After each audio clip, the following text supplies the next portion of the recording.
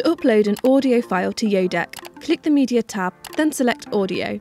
You can either select an audio from your hard drive or the audio from a YouTube, Vimeo or Stream video. When uploading your own audio file, either drag and drop the file into this box or click on the box to open your documents and select the file this way. To upload an audio from an online video, simply copy and paste the URL of the video into this box here. Name the file and add an optional description and tags. Keep forever and always ticked if you don't want the file to expire, or set an expiration date if needed. This means the audio won't be displayed after this date. Then save and your audio will be ready to use.